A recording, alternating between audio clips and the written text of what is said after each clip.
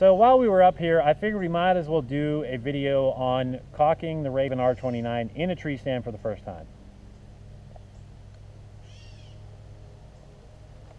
So I have my handle. I'm gonna get it on here. I guess I'm gonna set this on that. Release my tension. Come back a little bit. Release my sled. Snap that on. Let go of my button.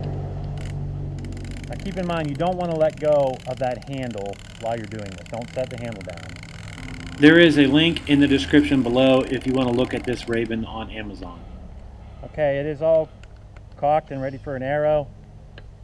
And that is certainly much easier than standing up with a foot stirrup and a rope cocking sled or just a rope cocker. Now when I put this back in here, I really don't want to reach in those limbs. I know that is a safe zone, but I just feel weird. I guess I will reach in there.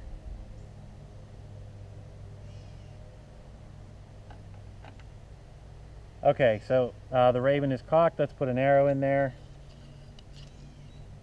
We're going to keep this pointed in a safe direction the whole time. Make sure our tip is tight. Make sure our white vein is down. I knock-tuned this arrow, so I'm not going to put the white vein down. I'm putting an orange vein down. And I'm grabbing this about here. Don't grab it over the top of the point.